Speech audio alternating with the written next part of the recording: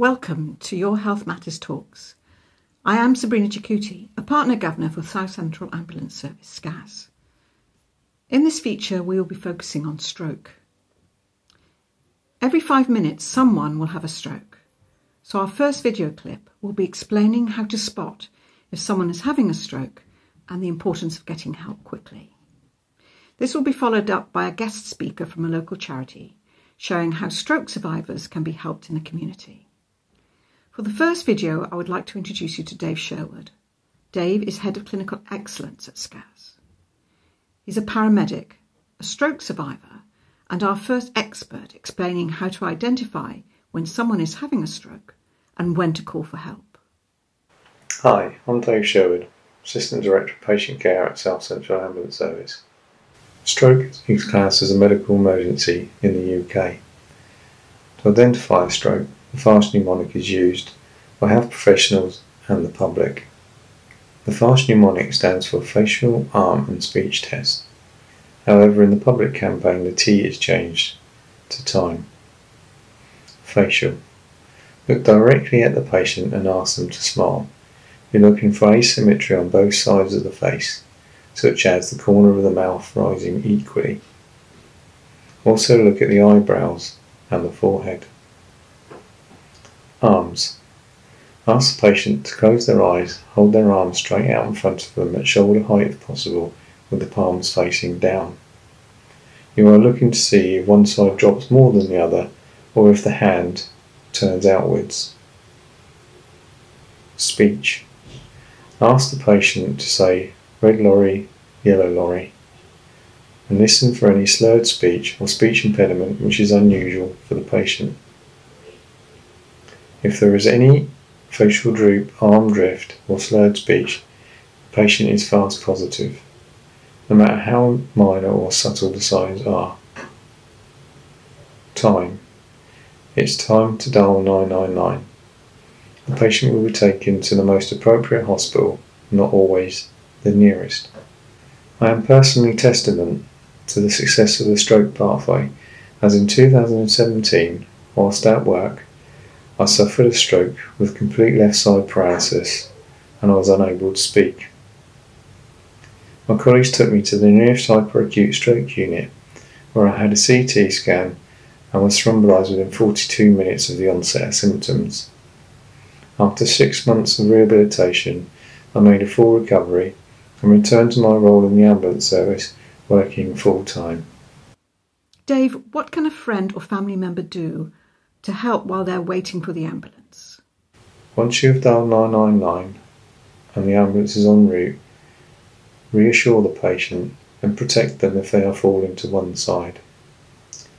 Gather as much information as you can, the time of onset of the symptoms being the most important key information the hospital will need, if it's known. A copy of a recent repeat prescription is also very helpful, and pack a few essential items as the patient is likely to stay in hospital overnight. Once the ambulance arrives, the crew will confirm the FAST positive and will aim to move the patient into the ambulance within 10 minutes of arrival. The quicker the patient arrives at the hospital, the more chance there is of reducing the long-term effects. A FAST positive patient will be taken to the nearest hyperacute stroke unit, where the patient will be fast-tracked to the CT scanner to identify the cause of the stroke. On leaving hospital, patients are offered continuing treatment and follow-up appointments, but additional help is available. Here is Judy King from Newbury and West Berkshire Speakability, one of the organisations providing community support for stroke survivors. Hi everyone, I'm Judy King. I'm the one who swapped being a deputy head teacher of a primary school to working for West Berkshire, and I did stroke family support. This was actually a result of 2 of my family members having a stroke. So for 12 years I visited stroke survivors in hospital, and then I supported them when they got back home with their families. And I did this alongside the National Health Service. So following a stroke, you may have been in a stroke unit, or you could have been in a rehabilitation ward, and you will have had your support reviewed for when you're discharged to come back home. Depending on your needs, the people who will help you then could be a physiotherapist, an occupational therapist, maybe a speech and language therapist, possibly a dietitian, or even a psychologist. You will have in your area as well a specialist community stroke nurse, and that person will review your progress for quite a long time. Because every stroke is different, there is no set pattern for recovery. Stroke survivors like Dave will tell you it is hard work, both physically and mentally, when you get back home, but perseverance really is vital for your progress. You might need some help with walking, speaking, maybe other skills like reading, writing, and even understanding. But your family and friends can help enormously.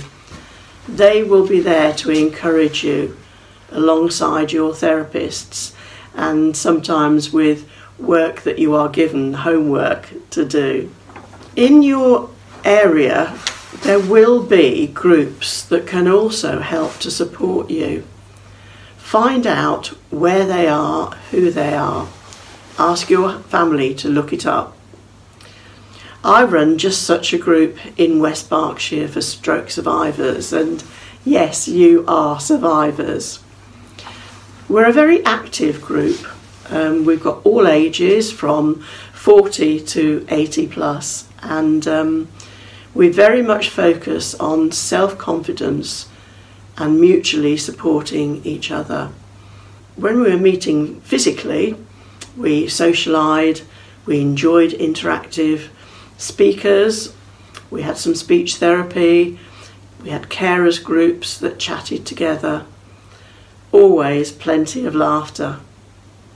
We very much look forward to our outings again for coffee, lunch, theatre, exhibitions, going on garden, seaside trips, indeed anywhere where we could just be together and where we could interact with each other. For the last year or so, we have been meeting weekly, having Zoom meetings. We still run speech therapy. We've started a men's group, a women's group, a young members group, and we've even got a book club. Our volunteers and myself have delivered flowers, art and craft work, surprise items. We send letters, we send postcards, we're all making phone calls. Myself and our trained volunteers are really willing and helpful. We inform, we advise, we give you ongoing support, and we set measurable goals for you and your family. We concentrate on working with you as a person, taking into account your past life. Now in our group we've got an ex-racing driver, jockey, actor, solicitor, even a Russian translator.